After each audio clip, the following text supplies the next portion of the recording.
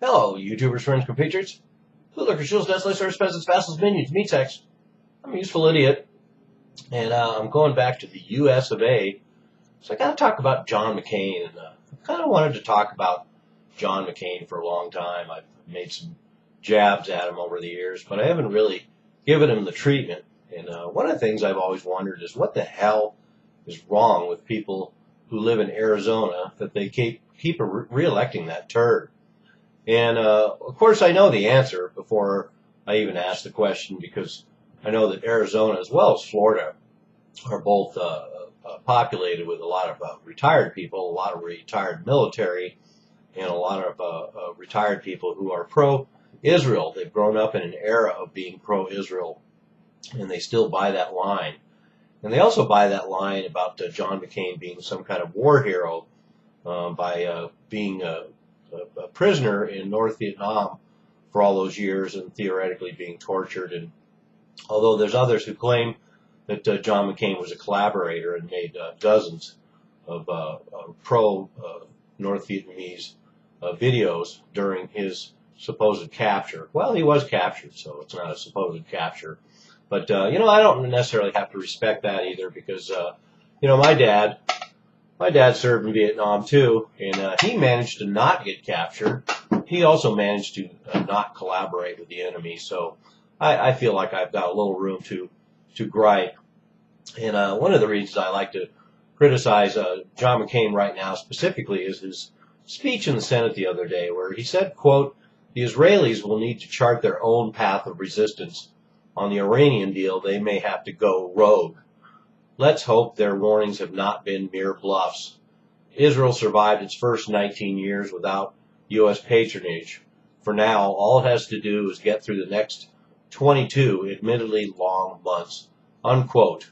And what a speech from John McCain in the Senate. It's moments like these that our political process is an embarrassment to me. Our political figures like John McCain are an embarrassment to me.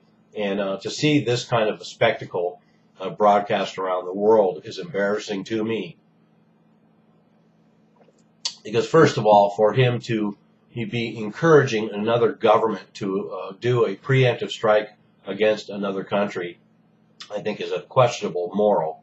And for him to encourage them to go rogue when John McCain, the supposed maverick, has had his whole career talking about these rogue nations that have to be bombed, and yet now he's suggesting that Israel go rogue, and then to say that he hopes that the Israeli bluffs, these threats of Israel against Iran, have not been mere bluffs, and imagine the shock if he had said someone had hoped that Iran's supposed threats were not mere bluffs, even though the amount of threats by Israel against Iran far outnumber anything suggested by Iranians.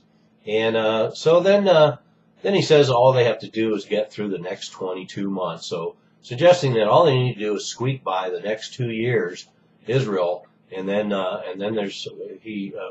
McCain is confident that there will be another Republican in the White House, and that Israel and the United States will get a chance to bomb Iran. So just pretty audacious on John McCain's part. But, like I say, it's not like I expect any different behavior from John McCain after all these years. Let's remember that it was 2007 that he infamously joked about bomb Iran to surf music. And I remind you that that's 8 years ago that John McCain had a hard-on for bombing Iran, just like his buddy Netanyahu. And it doesn't even seem to matter what the facts are, what the logic is, what kind of negotiations are going on, what is the reality of geopolitics. He just wants to bomb another country. And John McCain has never met a war he didn't like. And the fact that he's ready for any war under any administration should be a warning to all Americans. And let's remember that John McCain is also the one that said that if it took 50 years or maybe 100 years, we should stay in Iraq. And as things unfold, he may get his dream come true of the United States being in Iraq for 100 years. That seems to be the kind of a promise that John McCain lives for. And then also John McCain once was told that one of the United States' major exports to Iran was cigarettes, and he seemed to be overjoyed at the idea that the U.S. exports could kill Iranians slowly. And then, of course, one of my personal favorites, John McCain, talking about someone interrupting and protesting somewhere where he was speaking and calling out to them to stop, or I'll have you arrested, you low-life scum, unquote. So the true nature of John McCain's relationship to American citizens and to any rational thought or to anything besides starting another war, that kind of idea is foreign to him.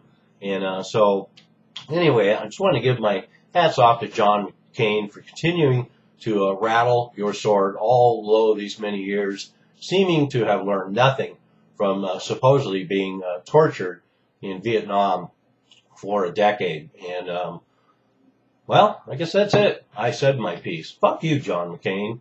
I'm a useful idiot. Don't you be one too.